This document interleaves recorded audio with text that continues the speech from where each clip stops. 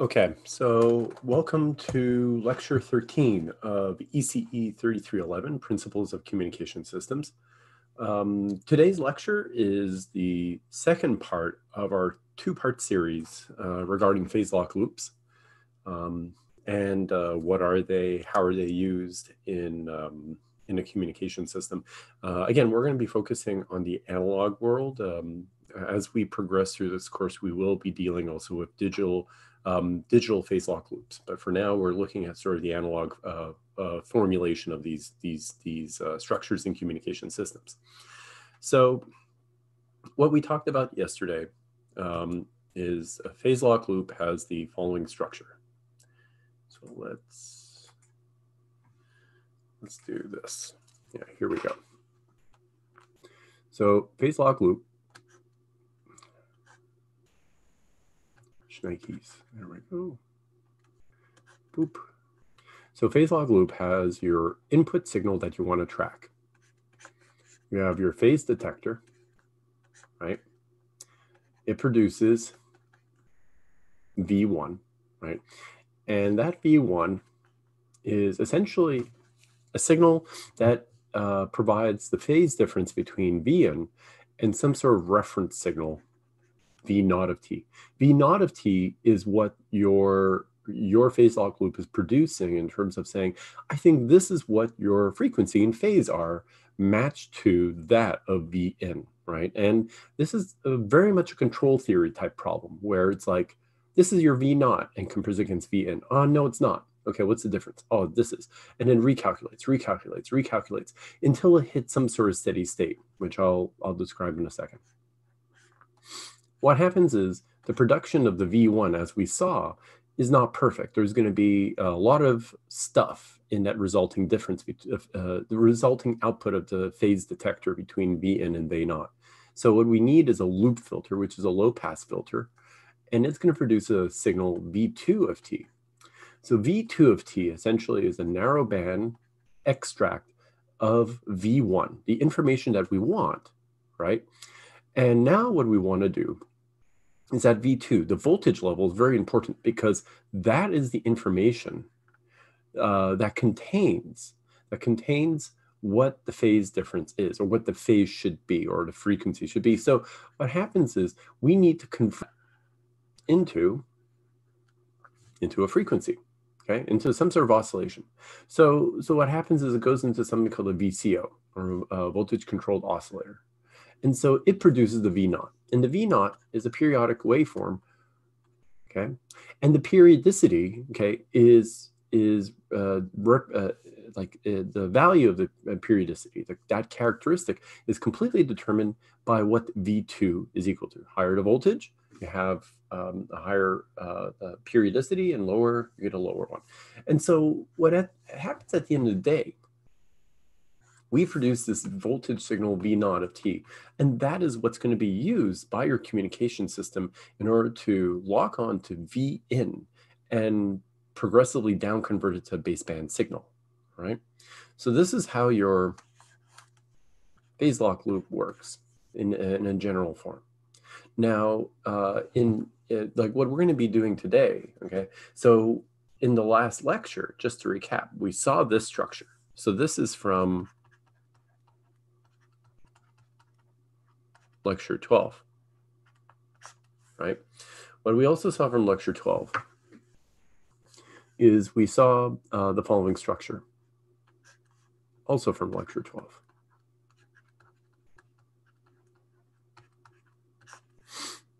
Is we have this representation, and our phase detector is a combination of a product, correct? V naught of t, there's a gain term, KD. Here's that pesky low-pass filter. We call it the loop filter, okay? And the loop filter, is it 2 or 1? I think I'm just going to put here f of f. That's its transfer function, okay? And the output here is the output here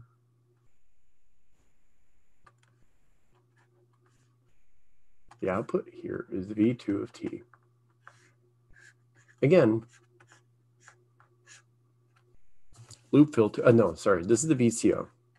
The VCO is essentially an integrator from -infinity all the way to the current time instant, which, if you have the Fourier transform of that, I forgot if it's V2 or V1. But essentially what integration is in the frequency domain, just like this transfer function here, is 1 over j2 pi of f. Okay, that's integration. And that produces V naught of t, which also is the output, right, to the rest of the receiver, to Rx. Right? We also saw, like when we try and write the expression of this thing, we tried to visualize it as some sort of system, right? So we wrote a differential equation from this.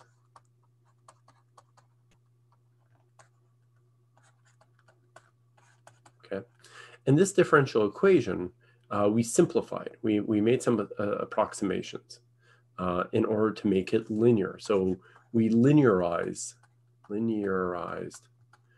this expression in order to help us come up with a formulation that allows us to solve the phase log loop, right? And we saw a few examples. And what we saw in lecture 12 was one example where we use Laplace transforms, okay, which is very, very popular in the control theory, because there, as opposed to communication theory, so when we do some sort of transformation from the time domain into the frequency domain, communication people are very, very happy with the imaginary part of the frequency domain. But for control folks, right? So when you do a Fourier transform, what's your frequency term? Well, it's j omega, right? In that transformation. In the control world, it's S, which is equal to sigma plus j omega. So they care also about that real component too. So, so from all of this, we had a formulation of differential equation, and then we progressed, and we came up with expressions at the same time, frequency representations of the entire sort of end-to-end what the communication system looked like, right? We choose one point in the system. So what happens is we reduce everything down into frequency representation. What we get at the end of the day is a closed form expression that, if we now know the components, we'll be able to extract out what that transfer function of the entire phase lock loop is. So in this lecture, all right, in this lecture, what we'll do is we'll continue along that theme. And in particular, we'll be looking at one example, which is the FM, or frequency modulation detector. All right. So what happened is we made some approximations. So just going back, okay, let's recap a little bit. So theta E of t, okay, that's the phase error. So we're making an approximation here. Not an approximation, but we're making a definition. We make the assumption that Vn of t is equal to AI sine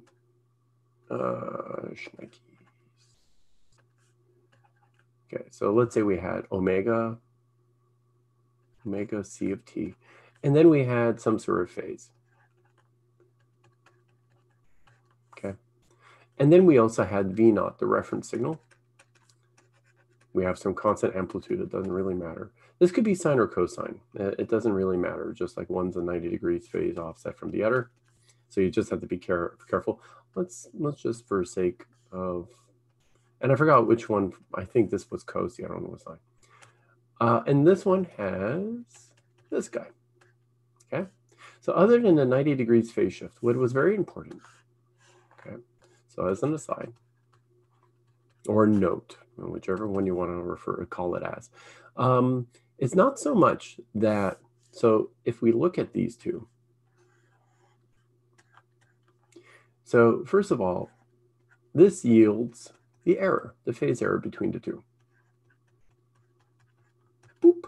So what we want, okay, is when we use the PLL, okay, the PLL, what we want at the end of the day is it's not really necessary that this thing has to go to 0.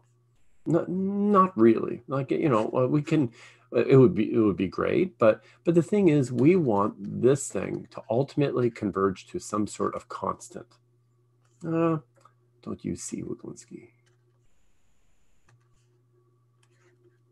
We want this to be equal to some sort of constant, because that's fine. If we so another way of looking at this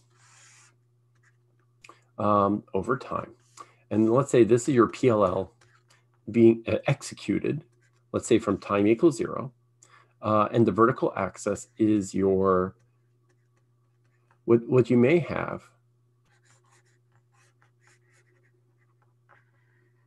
is that as long as your phase log loop asymptotically reaches as long as your phase lock loop asymptotically reaches some sort of phase and stays there, this is when we know we've established a lock, right?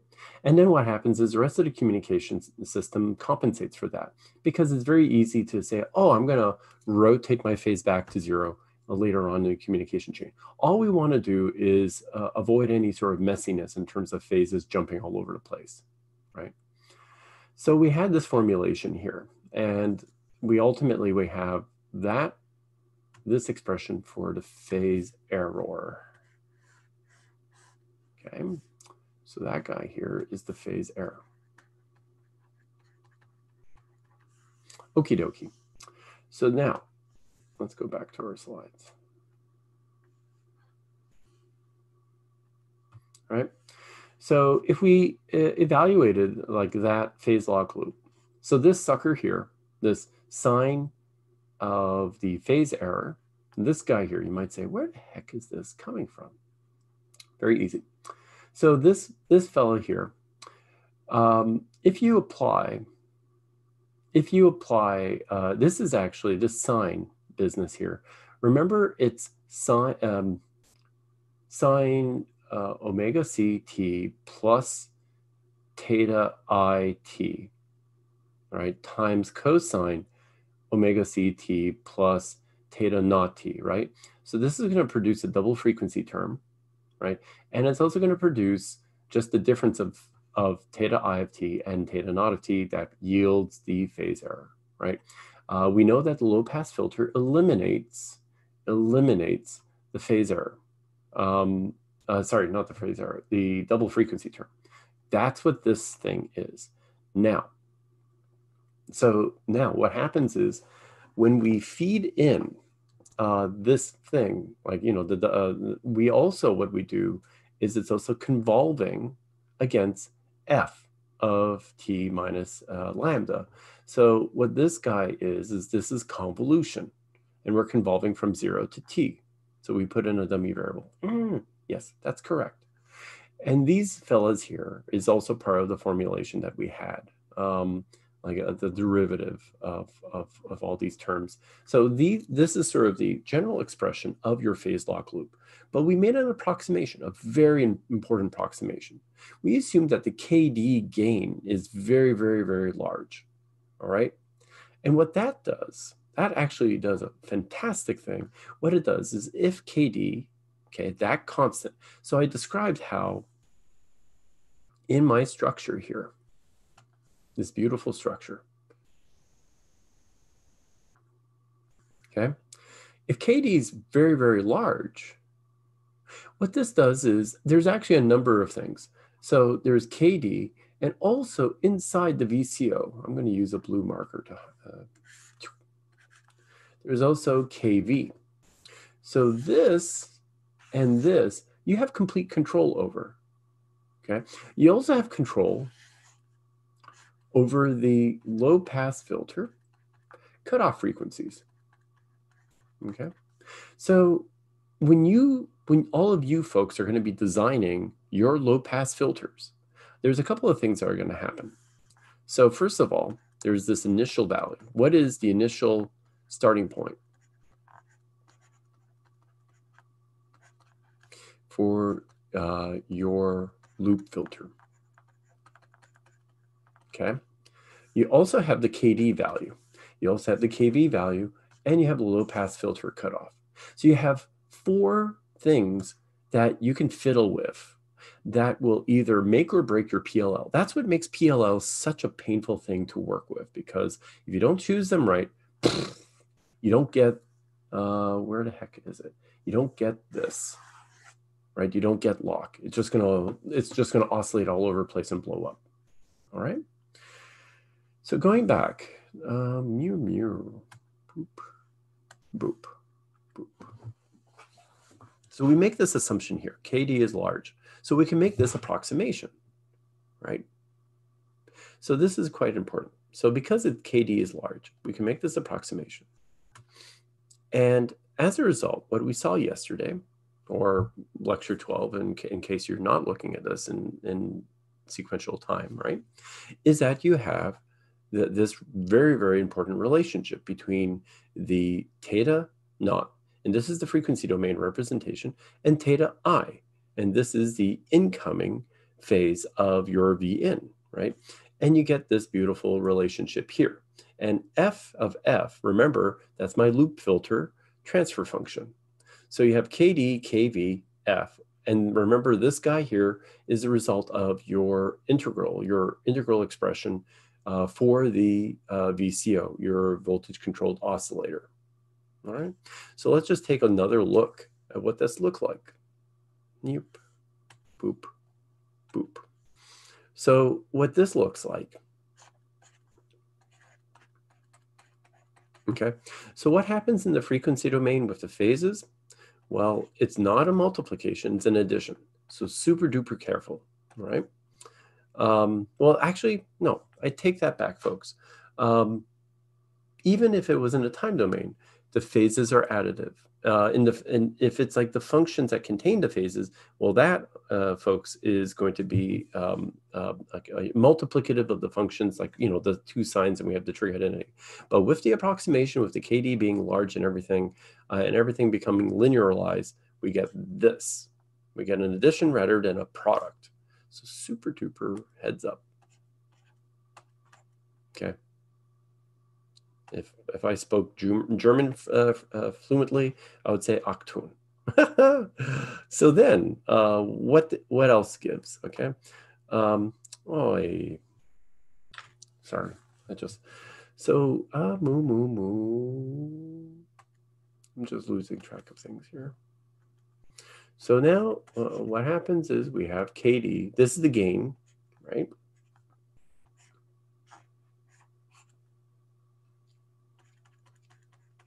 F of f. This thing here is, as I said, is your, what is an integral expression in the frequency domain? It's 1 over j 2 pi of f. And this here is your phase term there, right?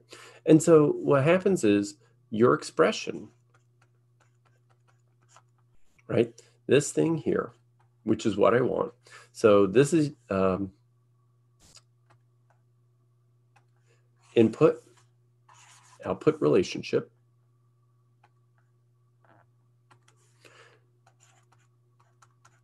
Okay. So again, what you have to do is you have to start somewhere. So what do we know here? Well, this fella here. So first of all, we know that it's going to be I. So what you do is you just progressively take steps back. So what is the value there? What is the value there? And then you know that that's going to be equal to that, and you start playing around mathematically. And you get that expression that we had just a few seconds ago, which I'm like messing up on my. So it's going to be the following.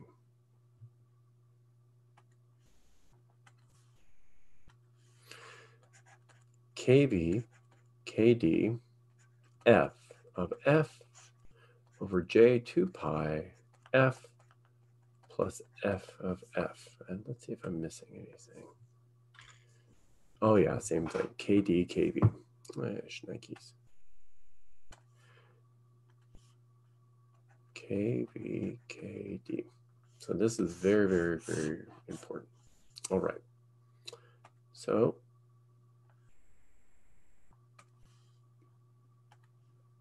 we have that.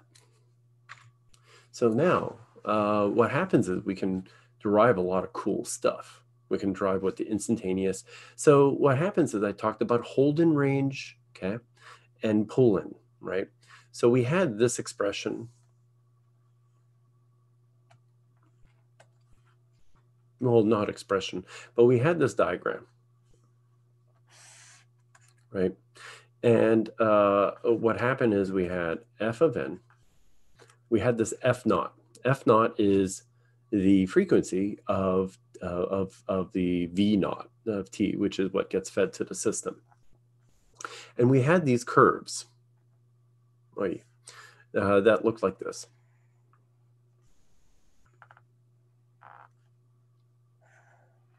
Right?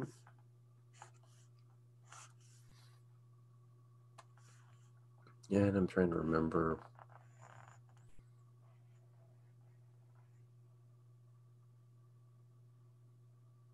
Yep. Okay. So what happened is, depending on how we're traversing, so if we're traversing from a high frequency and we stumble upon f naught, right? So, and then the other way around, okay? And the vertical axis, I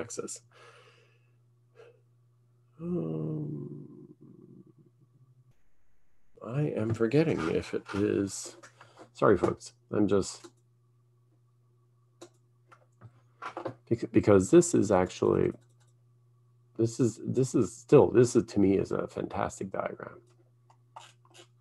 Ah, here we go, V2 of t. That's what I thought. I'm like saying, nah, this is not V naught of t. So what this guy is, too confusing. I don't want folks to say, oh, green. No, let us choose black, V2 of t. So first of all, again, V2 of t is what gets fed. This is input to VCO, right? So its voltage, which is the vertical here, right, is what dictates what the oscillatory behavior of the output, which is going to be V naught, which then gets multiplied against your incoming signal, what it looks like. So here, what we've got is this idea of hold-in and pull-in, right?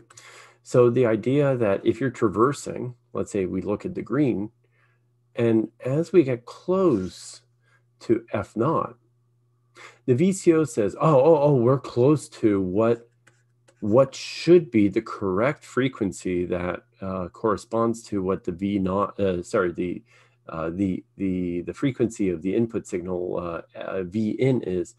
Get closer and closer and closer. And then what happens is if we go too far, what happens is we try and pull in. We try and pull we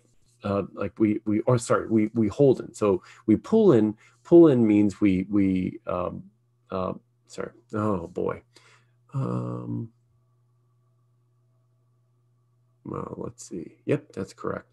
So what happens is if we get close to the desired carrier frequency, what ends up happening is the VCO, the input to the VCO, the V2 becomes a non-zero voltage, and it's like, yeah. You want to get to F naught. So it's going to pull in the function, like that loop function, ultimately the characteristic. It's going to produce these V2 values that ultimately will try and converge to F naught. If we overshoot, what will happen is the system is going to try and hold that voltage V2 such that we stay at F naught. And the more we move to the right, that the system will try and fight. It will try and hold in the V2 waveform at that frequency in order to bring it back to F naught, right? And then the exact opposite. If we're traversing from high frequency to low frequency, it's just reverse. It's like bizarro world, right? So the pull-in, once we get to within a specific range of F naught, it's like, oh yeah, you're close.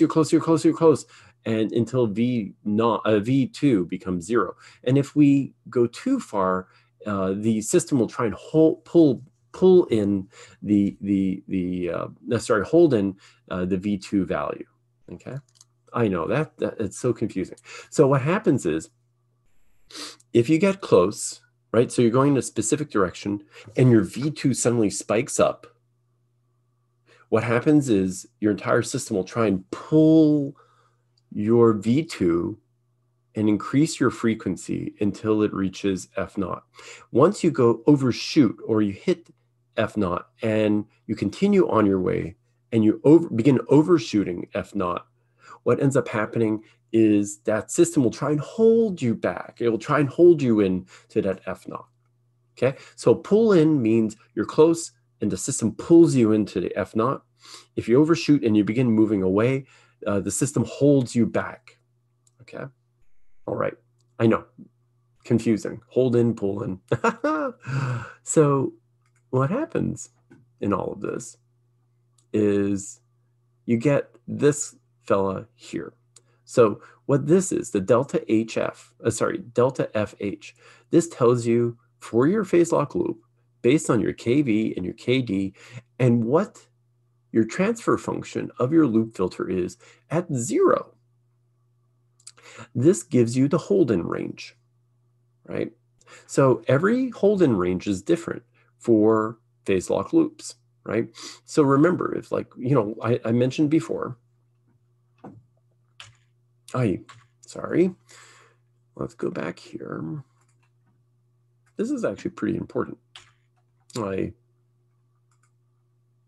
Remember stuff that you can modify that I was talking about? Yes. So initial starting point. So where your V0 starts, the value of your KD, the value of your KV, and the choice of cutoff filter for your LPF, all of these are critical. And that includes your hold-in range, as we just saw. Okay. All righty. Okay, next step. So this is very important, this expression. So now we're going to look at an example of an FM detector. So an FM waveform is almost like phase modulation. So remember, so let's go here.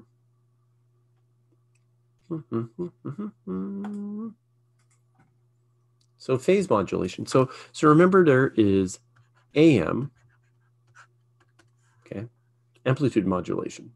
So my passband signal is going to be equal to the real of AC 1 plus my message signal,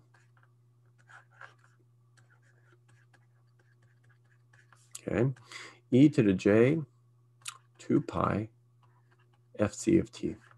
And what we got here, okay, cool beans. All right, phase modulation.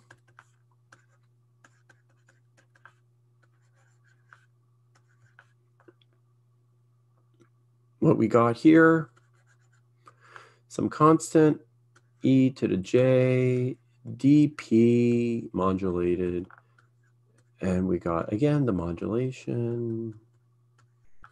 And very importantly, what this guy looks like is going to be AC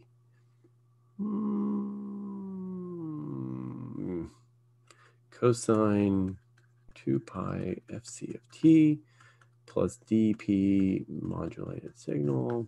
Okay, so that's my phase term. Now, FM, almost the same, but AC, df,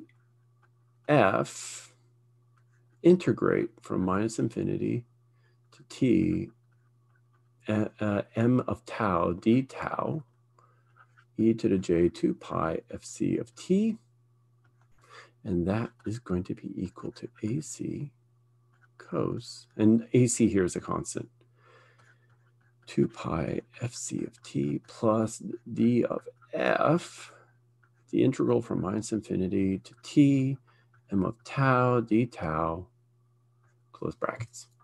So the only difference between phase modulation and frequency modulation is that that phase term at the end, one is a phase, right? So m of t completely derives immediately what the phase is.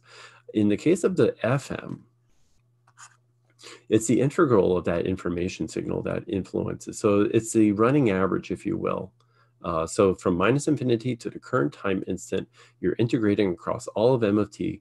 That value, the result of that instantaneous integration there, like all past values to that time instant, that is what is going to be equal to that term, where the phase should be for your FM signal. Okay. So now, given that, okay, you have this thing. So what do we know? What is the Fourier transform of this sucker? Well, it's going to be equal to, remember, integration in the frequency domain is 1 over j 2 pi of f. So that's what we get. So given all of that, this is great. This is great. So what is the relationship? So we want V2 of t, right, the output of the loop filter, to be the demodulated message signal m of t. So is there a relationship? And the answer is absolutely yes. Absolutely yes. So we got to play around with some of the definitions here. So first of all, we let f naught equal to the carrier frequency fc. And that fc is within the capture range. So what I've just been talking about, hold in, pull in, all that jazz, we assume that we are well within that range. And then very importantly is we let kd be very large in order to be within the, in order to model the capture range. All right. So what the heck, so how do we do this? So first of all, so we have this representation here. So we, first of all, what we have is, first of all, V2 of f is going to be equal to this expression here, right? So you might say, okay, how did we get that? So we looked at this, right? We looked at, oh, sorry, one more. So we have this expression here, but we're going to turn things around just ever so slightly. So what we do is, again, like, so we had that relationship.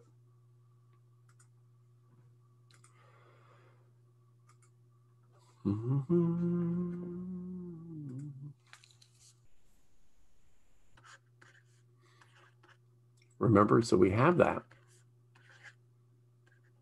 So you could do that. So plus sign or the sigma sign, it's all good. It just means,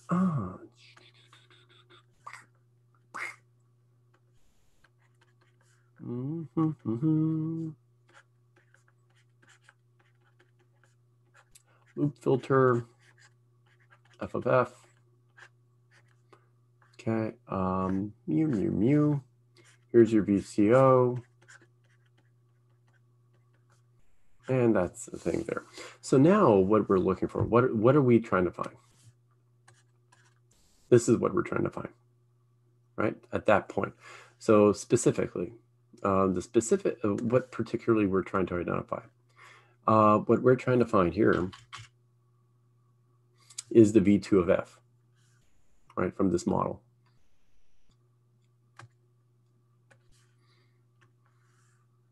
V2 of f. So what happens is, okay, so we have this point here. What we want to do is, okay, what is V2 of f represented in this entire thing? Okay, so what we need to do is, okay, we have this guy here.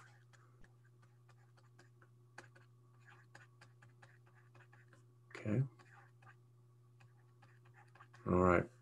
What do we know? We have this guy here, and we have this point here. So what we need to do is we just need to, again, sort of like work backwards how everything fits together. So if we do that in that expression, right? So we have V2 of f, we have this term here. what ends up happening is, and oh, yeah, shucks, we also have that thing there. So what we need to do is we just need to take this expression the other way. So this linearized expression, right? So how does this look like? So another way of looking at it. Well, what's a derivative? Derivative is j2 pi of f. So let's do that. So j2 pi of f.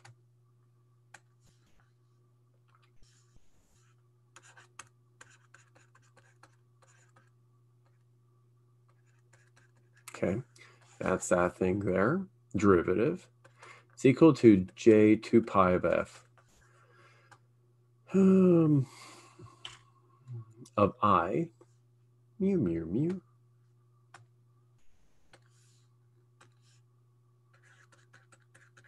Okay. And where is that? This here. Okay.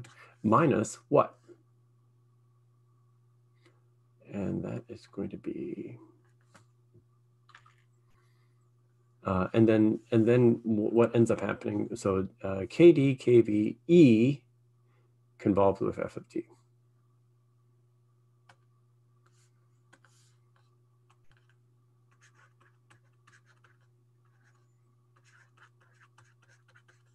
And with convolution in the frequency domain, it's product, right? So now what we need to do is we need to isolate. So what we could do is we could bring like all of this, like we can isolate for all of this expression. No, I take that back. Shucks. See, this is what happens when you do things on the fly. All right, my apologies, folks. Okay, what you want to do is you want to isolate stuff, right? So what's going on here? So what you want to do is, okay, so we know that V of f, what is this going to be equal to? It's going to be, so this is going to be equal to,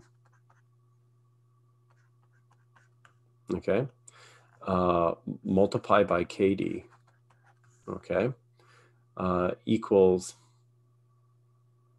and then it's going to be,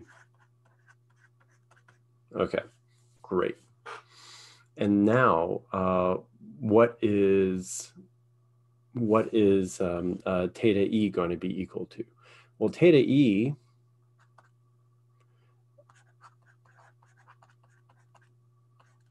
okay, it's going to be equal to,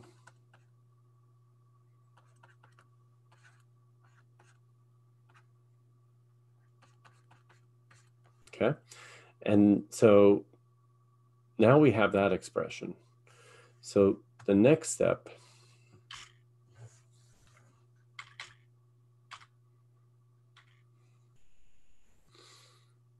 there we go. So what do we know about this? Well, that's going to be equal to, very helpful. That's going to be to the integral. Okay, cool beans. So now what we do,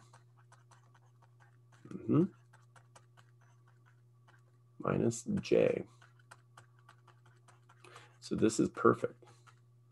So now what we end up doing is we bring this term to the other side. Okay, isolate for v2 of f. And ultimately, what we'll get is the expression that we have over here, this thing here, equation 11. So we could actually, maybe for the sake of completeness, let's actually solve it. So we end up getting, because I really don't want to mess up. So KD, so what do we get? Boop. So plus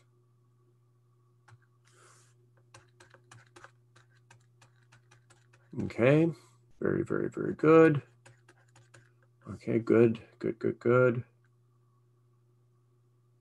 KDFF.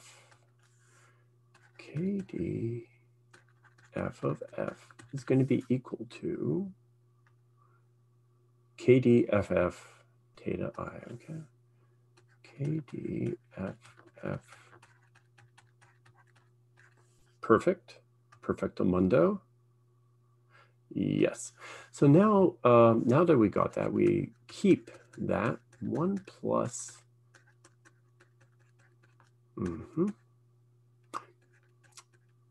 KD.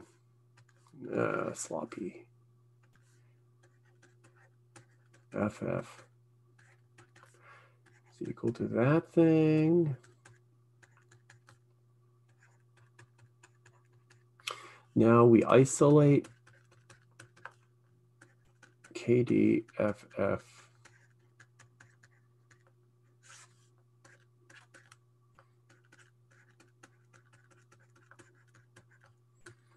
FF, multiply top and bottom by J2 pi F,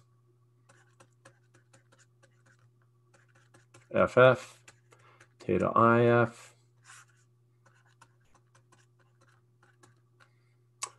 and fingers crossed we get exactly what we should be. Me, me, me, me, me. And survey says yes. Thank goodness. And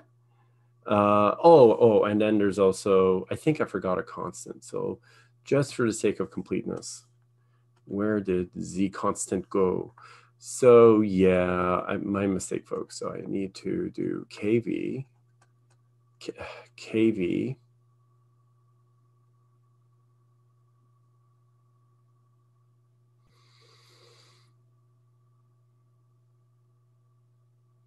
Yeah, so what ends up happening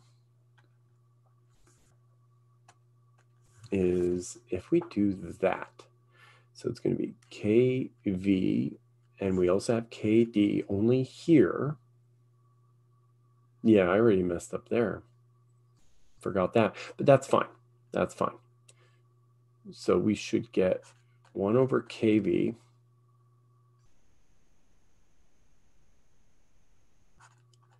KV KD.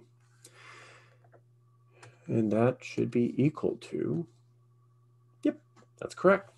Awesome sauce. And we can extract out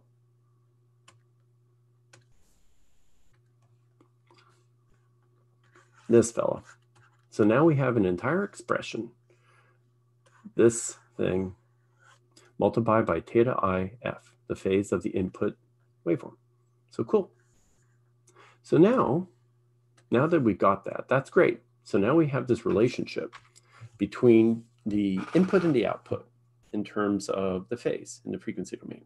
So now that I have this is actually pretty important, because now what I've got is, because I have theta I of f. What's theta I of f again? I'm very sneaky. Theta I of f is equation 10.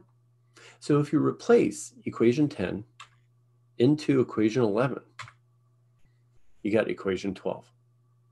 So let's just write it out. Okay, it helps. So let's do that again. So V2 of t. What is it equal to? Let's clean up this show. So it's going to be J2 pi F over KV, yep, times F of F. Okay. Second guy.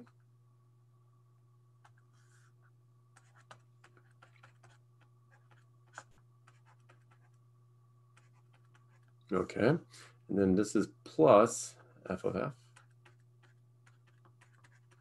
So instead of this, we know, what do we know? So according to the expression, that's from equation 10, that's going to be equal to df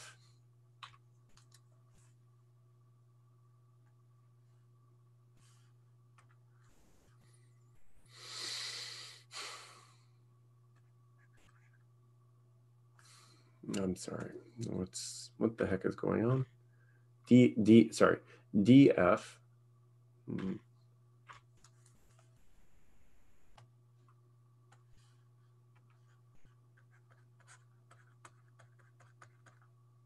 And this thing is what?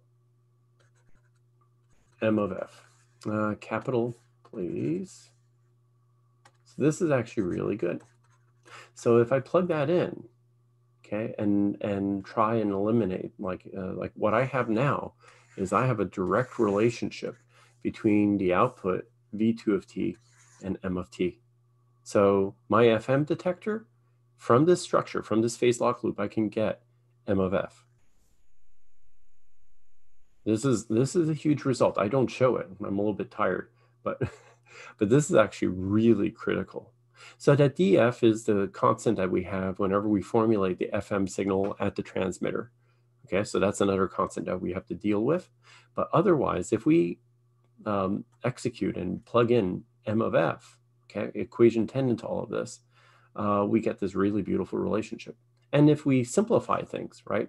So F is equal to F1 equals 1. That's huge, right? So where F, but very specifically, this is an ideal filter that is band limited, and the band is kV kd over 2 pi. So that and our bandwidth is much less. It's extremely narrow band. That's what this means. So this thing is extremely huge relative to B. So again, which makes sense, right? Because if we choose kd to be extremely large, 2 pi is a constant, and we have kV, okay? So what we end up getting is this beautiful relationship in 13. So now, what I'm going to do is I'm going to do a couple of problems. Actually, I'm just going to do one problem. And if time permits, maybe a second. But just to bring this home, okay? So what I want to do, this is huge, huge, is what I want to do is I want to do equation. So that's the beautiful thing about the PLL. So first of all, the walk away. If there was a walk away from this lecture,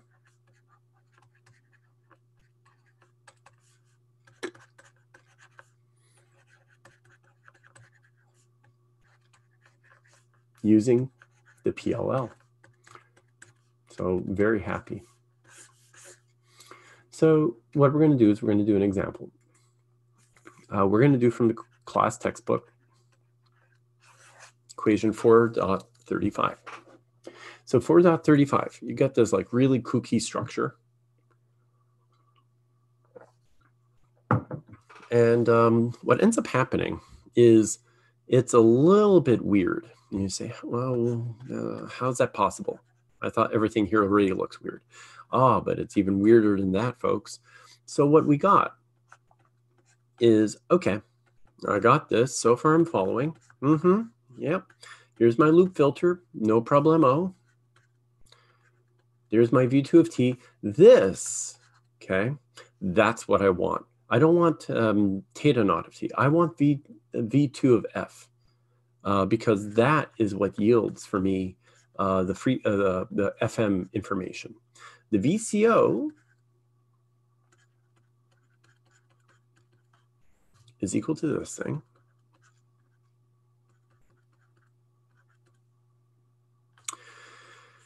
And you'll see what the book is doing.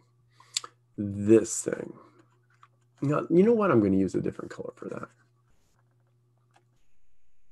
The book is introducing to your standard structure this. You might say, what the heck is that? I'll show you in a second. So what the book is assuming is that you have some, what they call phase noise.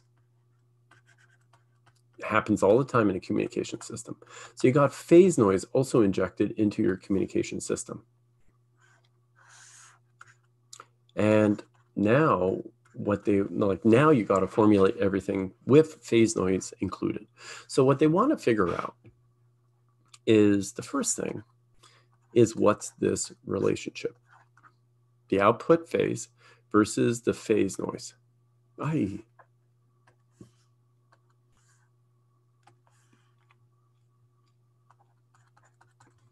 So what is this?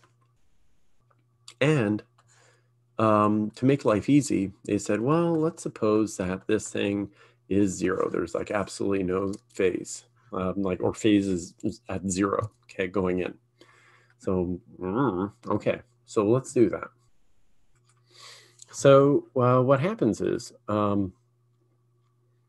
if we do that, shucks. So let's do that here. So in fact, let's actually switch over to the solution. Okay. You might say, "Oh, really?" Yeah. So this is actually available in Canvas, okay, for everybody. So you can check this out. This is actually pretty neat. Okay, so we have this model. So let's first see if everyone can see this. Okay. So what we have here is this representation. So what happens is if we eliminate the input theta, well, this is great. So now the only thing we really need to worry about is when the VCO is being employed. So first of all, theta I is equal to 0. What's the Fourier transform of that? That's still 0. So whatever is produced by this summation goes directly into KD. It's almost like now the phase noise is the input, the primary input into your system. So we just got to derive accordingly, given that, right? So now, if we have this, like we just do the same formulation as before, right? With the linearized model. So now we have this linearized model, and we work out what the expression is. Well, first of all, we will know that the equation, right, for the theta naught, okay, is going to be equal to what? It's going to be equal to the theta 2, right, plus now. So the VCO, first of all, we want to separate out what theta naught is. So very importantly, what the VCO produces is not theta naught. Theta naught is whatever is going against your input V in phase. So this is theta naught actually, and that's going to be equal to the summation of, let's say the output we describe as theta 2 and the phase noise theta n. So given that, we end up getting the following. We get this expression. Now, that expression, let's just go through the model. So theta 2 is equal to what? Theta 2 is equal to the cascade of 2 filters and theta naught plus a constant. So where the heck am I getting all of this? This is where I'm getting this all. I'm going to draw the diagram and explain, okay? So what we get is the following. So now with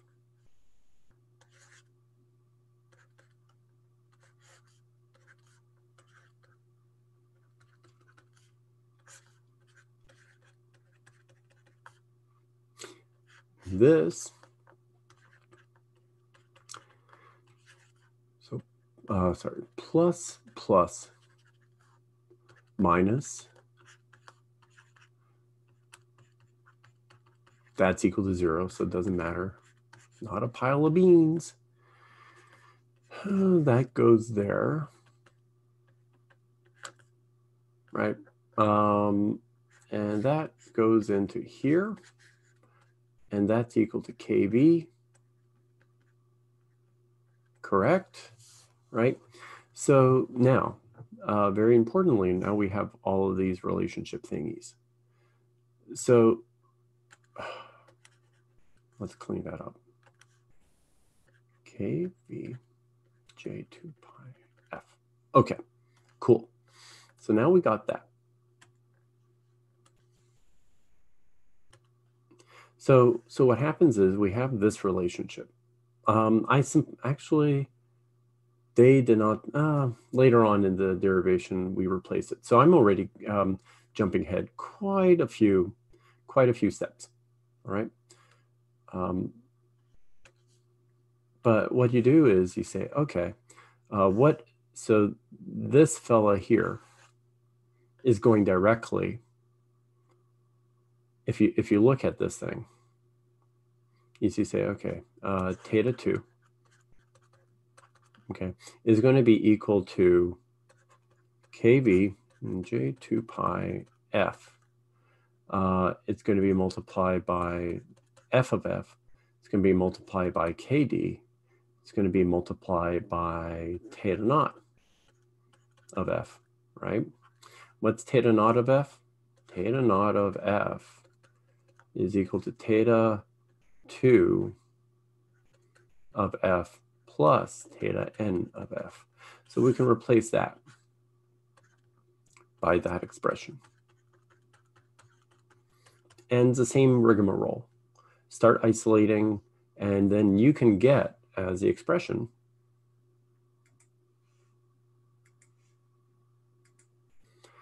you can ultimately get this type of input-output expression between theta naught and theta n. So so that's one way, right? So one thing that would make sense is the problem is theta 2, we don't know what theta 2 is, but we know what theta naught is. So here we have the relationship in terms of theta naught over theta n. So that's actually kind of important. So in this setup here, I used theta 2 as my starting point, which is, in hindsight, not the best place. So we actually want to start there. So same sort of thing. So we don't want that. How do you do that? Okay. And that's going to be equal to this fella plus this fella. And this fella, what is it going to be equal to?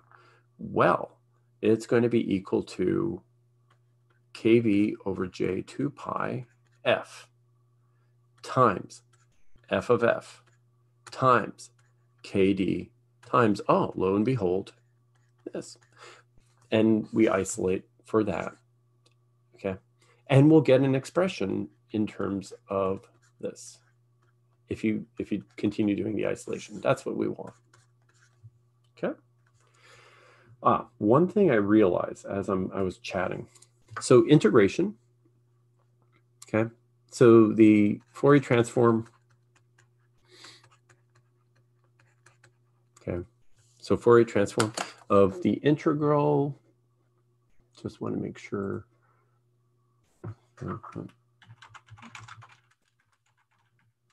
Because I think integration. Let me get my my Fourier transform. Because I think, yeah, I think I goofed. So just a heads up, very, very, very important. And it is actually really important. So if I do,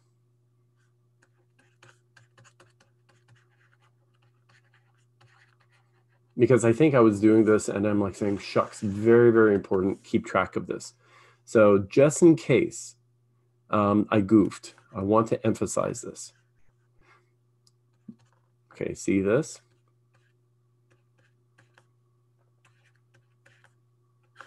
Fourier transform is 1 over j is over here. J is in the denominator, not the numerator. I just want to make sure, because I think because of sloppiness, I've been putting in the numerator.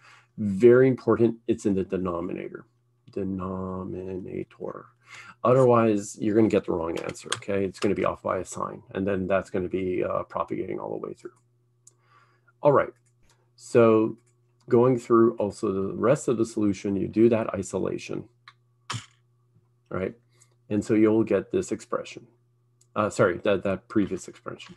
We don't have time for it, but there's an additional question here. We could probably start this in lecture 14.